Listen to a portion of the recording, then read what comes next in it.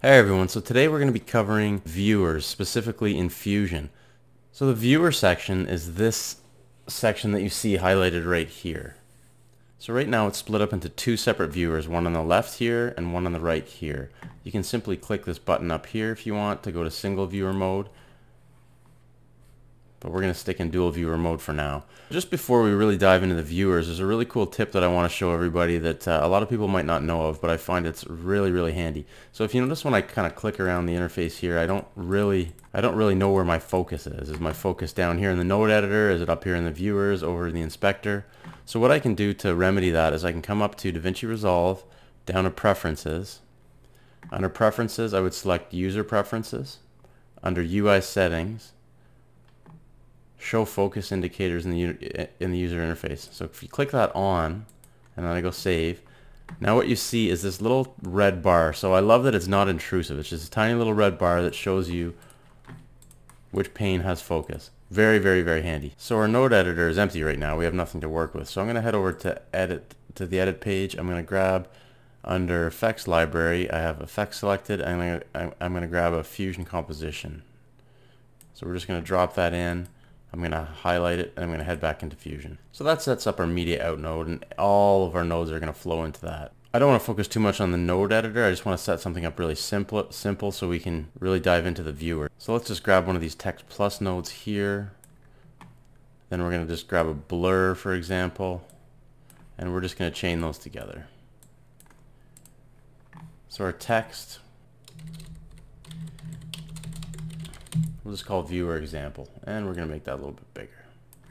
Then we're just going to go over to our blur, and we are going to bring our blur size. We're just going to bring it up something that we can see. It's obviously blurring. So then we can shrink this down here because it's really the viewers we want to focus on. So you'll notice of the two viewers that I have, there's nothing in the left-hand viewer. There is the media out in the right-hand viewer. And I know that's the media out because if I look at this media out node, I see these two circles down here and the second one is selected. So since the second one is selected, that means this node here is showing up over here.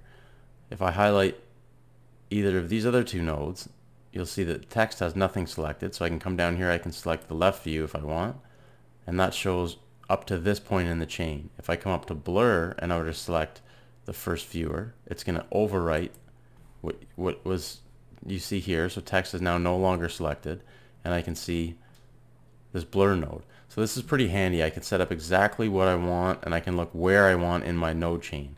And when this node tree starts to get really quite advanced, and I want to debug a specific thing or just look at a particular node, these viewers are extremely powerful as far as really honing in on what I want to focus on. So there's a number of different ways I can set up these views here. So for example, if I have text 1 selected, I can push the 1 or the 2 keys on my keyboard. So I'm going to push 2 and take a look over here. So text 1 now refers to my node name over here. I am selecting my text node that happens to be on both views. So if I hit the tilde key, that's the key up in the top left beside the 1, that's going to clear out both of these here for this particular node. So that blanks everything out. So I can come over here. Another way I can do this, I can take this media out. Instead of pushing number 2, I can just drag it into this window and it's going to set it up there. And I could just drag this over here and set it up there. Finally, you can right click on a node and you can go view on, left view.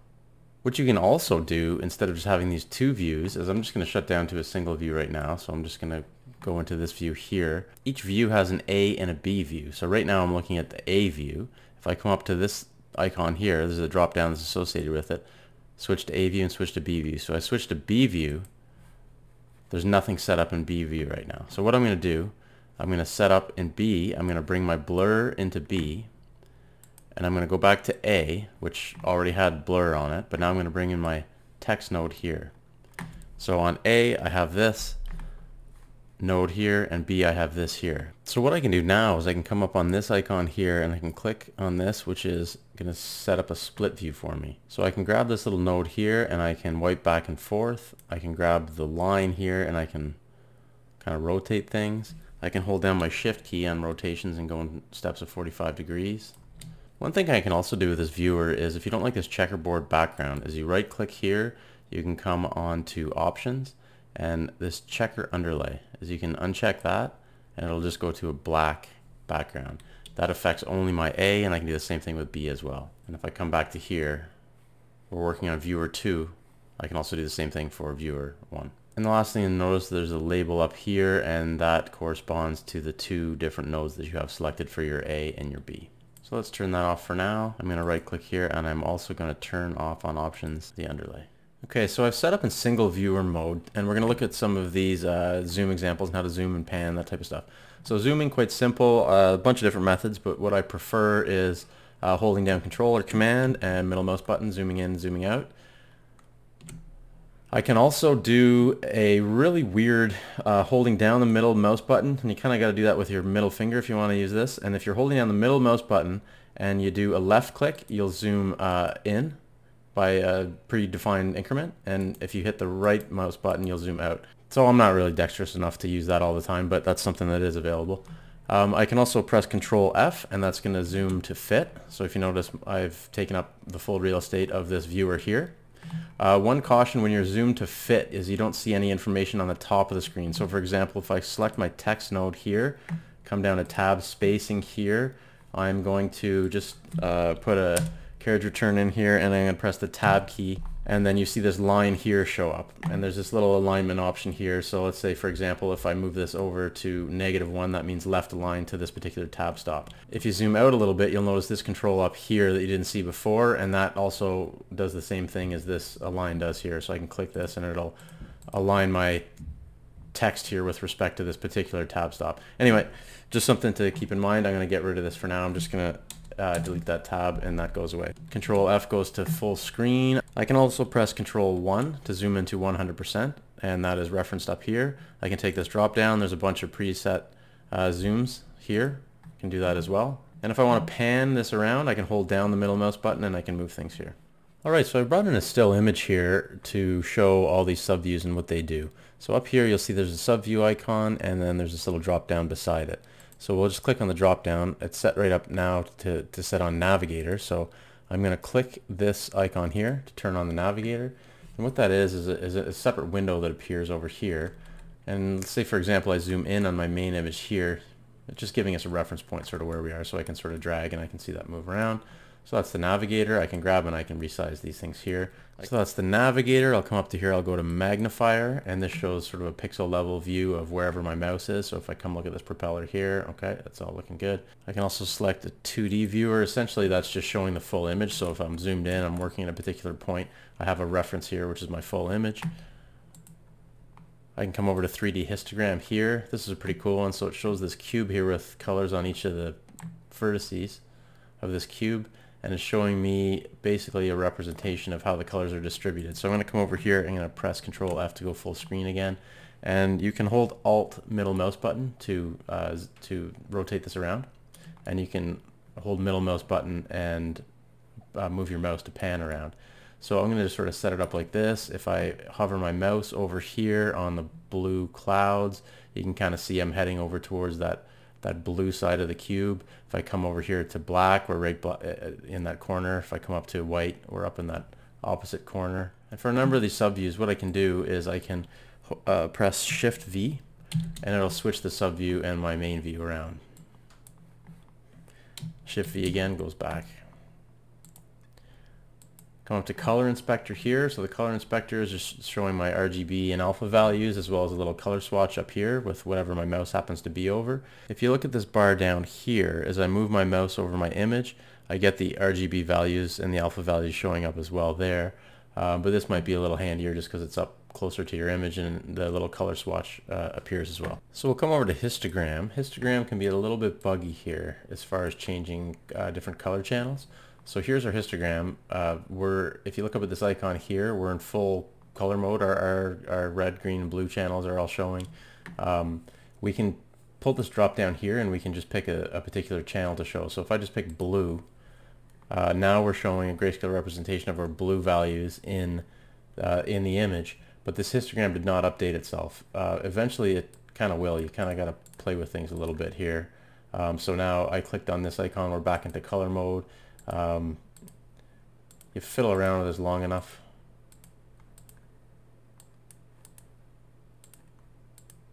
There we go. And you'll eventually get it to show just a particular channel. Image info, just showing some very basic information here. One thing to keep in mind, if you notice, this is right up at the top of the screen.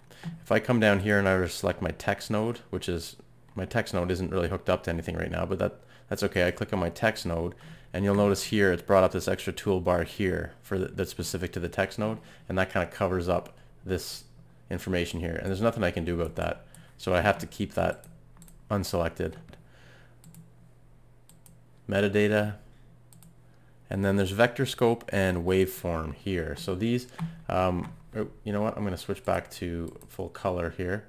So this is really outside of the scope of this tutorial. Saying that another way, I do not fully understand this just yet, but in any case it will show you. So here's our red, here's our blue, here's our green, cyan, magenta, and so on and so forth. I'm going to turn on this text node here. I'm going to grab this blur control and bring it back into the merge, and so there's blue text that shows up, and we can see now that we're heading towards blue on our vector scope. So this will give you a visual representation of how your colors are distributed throughout your image. Take that off for now, and we can also come down to waveform, which I would prefer not to fumble through an explanation of.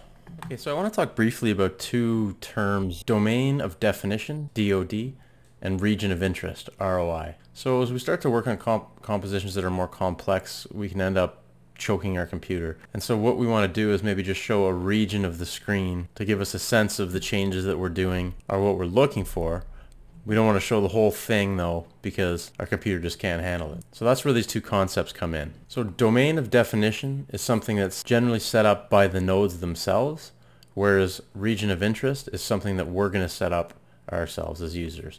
Although you can do some customization of DOD as well, but in this case we're just going to focus on the sort of default DOD. So if we want to, for example, take this, I'm going to go back to actually dual viewer here, and in my first viewer I'm just going to put this viewer example here. So DOD is, in its simplest form, a bounding box that goes around whatever it is that we're talking about. So if I just right click over here, and again this is my text node that I have selected, if I right click over here and I go under region and I go show DOD, that's going to show me the bounding box that surrounds this text here. So I'm just going to go to single viewer over here just to show this viewer.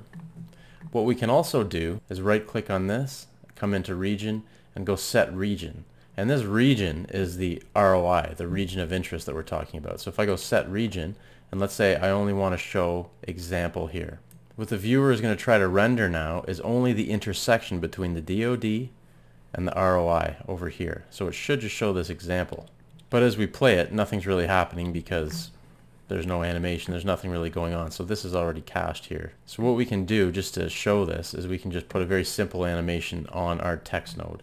So what I'm going to do is I'm just going to open our spline editor down here.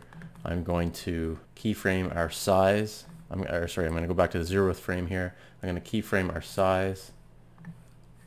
There we go. Now we see what's starting to happen here. And I'm going to move this up to frame 50, and I'm going to change that size to something larger. Now you'll notice that that region of interest is not scaling. Something to keep in mind. So now when I go and play this, we should see just what's in the intersection between the DOD and the ROI. Resolve though is going to, if it can kind of keep up, it will show stuff that's a little bit outside. And since this is just a simple text example, we're probably going to see something here as well, but it's guaranteed that we're going to be looking at what's in this region of interest. So here we go. Let's play it. There you can kind of see some flickers outside of the region of interest. But in any case, in this area here, we were always seeing what we wanted to see. And if I come back and run that animation again, because things are cached now a little bit, we should see some more stuff outside of the intersection between the DOD and the ROI. So this is a pretty handy tool when you want to just focus on something specific, get things set up. Then you can remove this region of interest, and you can do that by right-clicking here, region. You can go auto region or reset region. And I'm also going to come in here. I'm going to turn off. Let's just go back here. And finally, these little ellipses over here. You can bring up this menu. It shows some of the region information that we've already gone through. The checker underlay here, I can re-enable that if I choose. We can also come to this icon here. This icon here is specific to the region of interest.